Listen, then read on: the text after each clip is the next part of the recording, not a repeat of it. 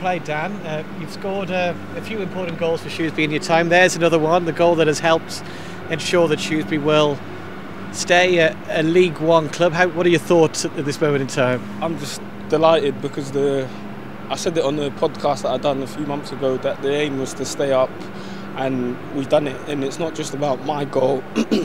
It's everyone as a collective. There's been other goals from shippers, Skip. Everyone's chipped in this year. It's been a tough year, but we've got across the line, and that's what's important. Nice to do it with a game to spare as well, I'm sure. Yeah, of course, because you don't want to go to the last game and I've seen things where Man City won the league and United lost it right at the end. Because I'm a United fan, I was gutted with that. Obviously, that's different. You're winning stuff, but as a footballer, no one wants the relegation on their CV, and just buzzing for the club. Because at the end of the day, I'm a Shrewsbury fan myself, and I want the club to be playing as high as possible. So yeah.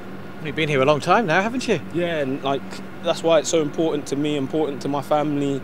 It's a club that's given me the chance to be an established League One player, so of course I want the club to do well. And there were special scenes at the end, the players and the management team, the coaching staff and the supporters as well. Lots of them here today making the trip to London. Yeah, it's like they're the best thing about the club, the fans. Without the fans, where would the club be? So it's important that, like, us as players, we see them when they come so far. I don't know how much it costs to get on the train and drive here to come to South London and support your team, and it's just right for us, the players, to make sure we do our best. And I'm sure every player tries to do their best. I know there's times where sometimes it looks like we're not giving our best, but I'm telling you now, no player goes out on the pitch to have a bad game or not run around. It's just confidence, lack of confidence and stuff in football. So just buzzing and delighted we could give the fans something to go happy with. What about the performance today? What are your thoughts when you reflect back on the 90 minutes? It's a tough ground to come to. They've got the top goal scorer in the league. The boys at the back kept him quiet. We were a bit gutted about the goal that they scored because the manager and Udoh said to us about making sure we start the second half fast, because they're going to come out knowing their manager is going to give them a bit of a rollicking, and we just needed to start fast. And it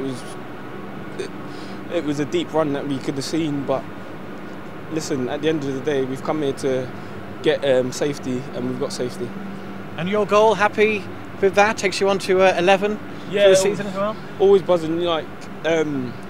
The thing is with football, there's always expectations. So when I got injured and done my knee, my expectation straight away from the start of the season was to hit the ground running as fast as possible. But then you play a few games and you realise, it took a knockdown from where I expect myself to be. But I set myself a target of playing 30 games and scoring 10 goals. I've gone over the 10 goals, but now I'm on 9 in the league, so I need another goal. So we've got one more game. And what's it been like these last few months playing under Paul Hurst and Chris Doig? It's been brilliant. It's been brilliant. They've been really good. Like I've said it before, it's helped me because I've got people now closer to me up the pitch, getting more chances. Before I was averaging a shot a game, if that, a shot every 2 games, something like that. And we get all the stats. Their stats crazy in football now, which I'm not a fan. But listen, everyone's got their own thing, and I'm averaging 3 shots a half. So obviously I need to score more goals, but I'll take it a goal a game so far. Any indication, Dan, what the future might hold for you? I understand your contract will be up at the end of the season. Anything happening in terms of staying here, or anything you can tell us? Listen, at the end of the day, like I said, I'm a Shrewsbury fan, and it's down to the club now. I've left it all in their hands. I'm just doing my best to make sure the club stay up, and we've done that. We've still got one more game. Like I said, I want one more goal, possibly 2, and see where the future takes me and go from there. Very well done today. Well done over the season, and well done on helping secure League One safety. Thanks for your time, Dan. Thank you, Donny.